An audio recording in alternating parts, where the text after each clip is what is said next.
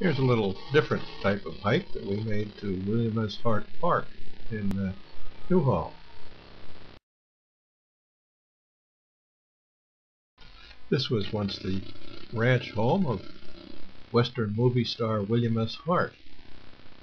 The buildings include the ranch house and several other buildings, one of which has been turned into a museum. This one is the original ranch house, which contains quite a bit of interesting memorabilia.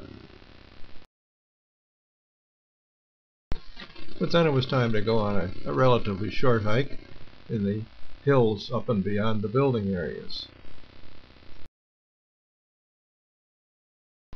And so off we went, working our way up the road.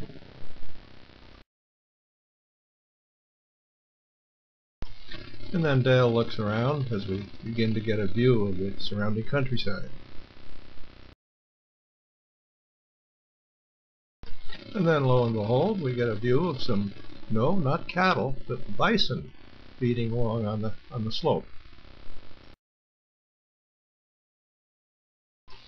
Yes, there's a herd of about a dozen buffalo that live on this portion of the ranch. They were in the process of being fed as we watched them eat. It's kind of a strange view to be seeing buffalo in the middle of the city.